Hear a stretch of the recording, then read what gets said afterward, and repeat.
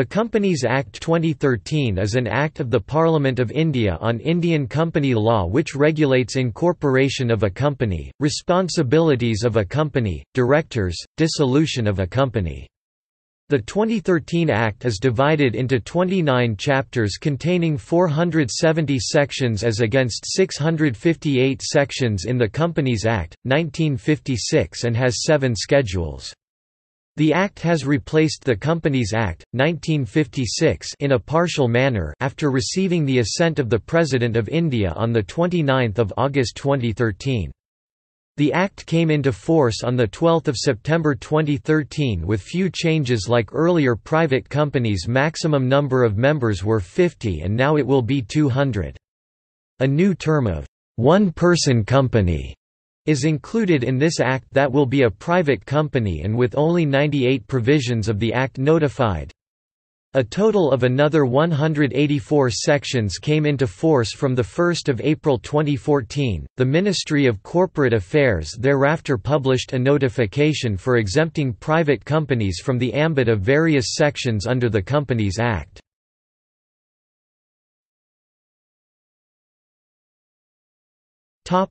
History.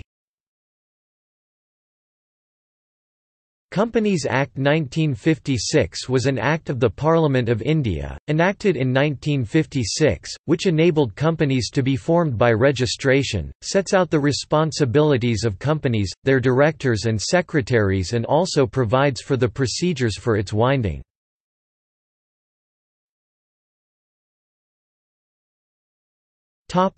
Authorities established.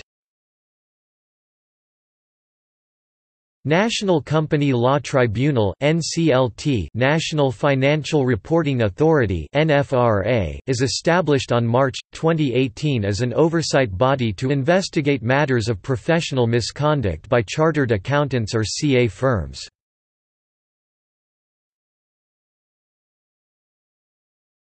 Topic: See also: Indian company law, UK company law, European company law, US corporate law. Topic Notes.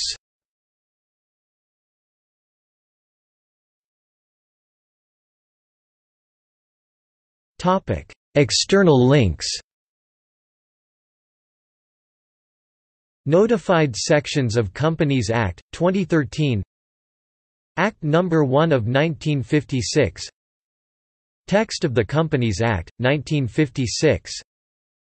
http://www.mca.gov.in/ministry/pdf/companies_cost_audit_records_audit_percent 20amped_audit_cost_2015.pdf http://www.mca.gov.in/ministry/pdf/general_8-2015.pdf http://www.mca.gov.in/ministry/pdf/exemptions_to_private_companies_05062015.pdf